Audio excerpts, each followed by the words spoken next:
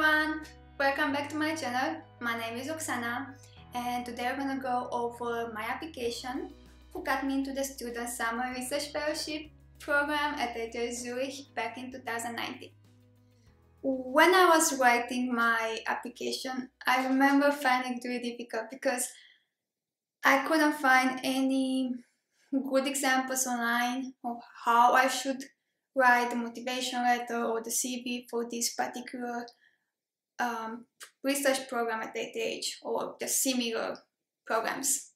So that is why I decided now, 3-4 years later, to create this video so that I can help you guys. I know writing such an application for such a well-known program, especially a competitive program, it's exhausting, time-consuming, and stressful. So I hope that through my application, you find a bit of inspiration or even more motivation to apply to this program because it's totally worth it. That being said, let's check the application. The first document that I had to provide was the official academic transcript for my home university. Unfortunately, I can't show you that because it contains personal data, but instead I can show you the grades from the university management system. So these are my grades from the first year of my bachelor degree. These are exactly the grades that I applied with. I had an average grade of 9.80 out of 10 and I was in top 3 students of my class. The second document I had to provide was the CV. I really tried to keep it short, under 2 pages, and just focus on the computer science related parts. The high school diploma and the bachelor degree that I was working on. I didn't include any details about my grades and classes that I took because anyways they were in the official academic transcript, so it didn't make any sense to have them twice. I didn't include the teaching degree that I was working on because, yeah, as I said, I wanted to keep this CV short and just focus on the computer science part.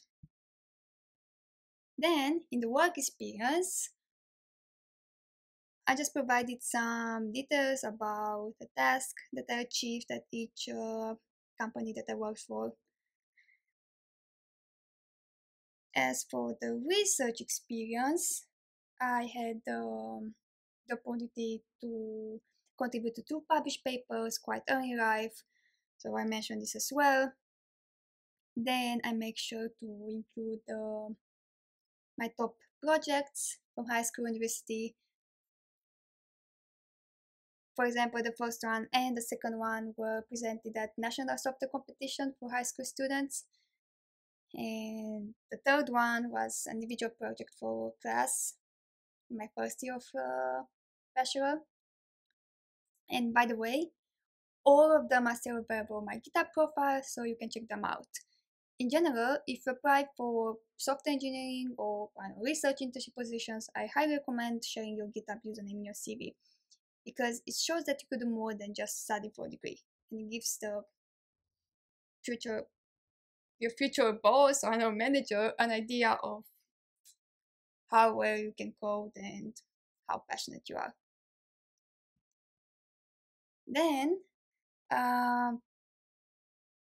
besides work and some personal projects in my degree, I like to volunteer since high school.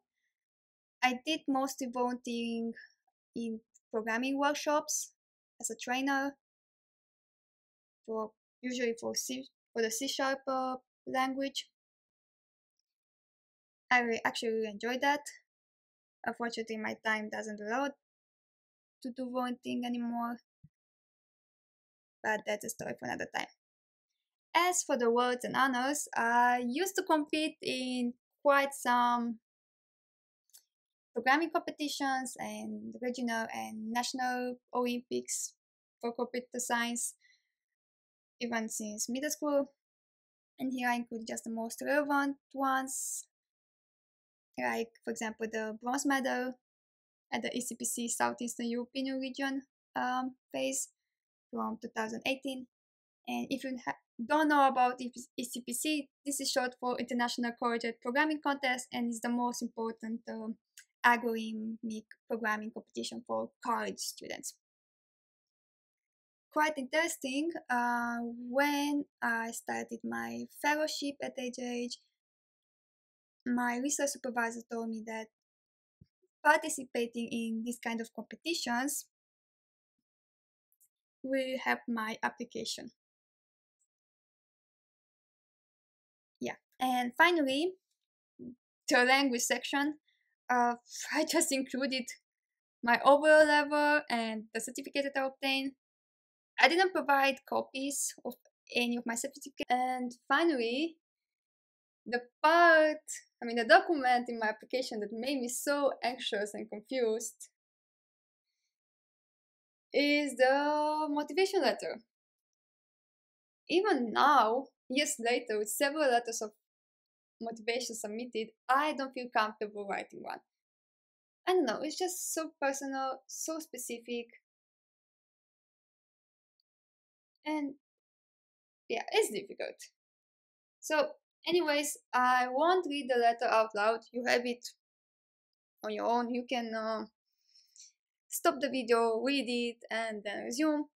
I just wanted to point out what was important for me in this letter, and namely showing my passion for a topic that I could research. I mean, this FPGAs. This is a topic that I was reading on my own without any practical experience or a class at the university about this. I mean, I try to be honest here, and finally, what I do in each motivation letter is to include this paragraph of my continuous interest in developing my skills, even though it's not related all the time to the position. It just shows that I can do more than I applied for. So yeah. And 1 month later, I got the email from Tony, who is the program administrator, just to announce me that I've been selected among all the applicants. And I also received an agreement which I had to sign if I accepted the fellowship. So this is the agreement. And after signing this, I received one more email regarding details about housing, travel cost, duration, yeah, and stuff like that. Afterwards, I just got more emails about organization matters and the research topic and the supervisor that I was assigned to. But that's a story for next time. If you found this video useful, please don't forget to like and subscribe for more content. Until then, have a nice day!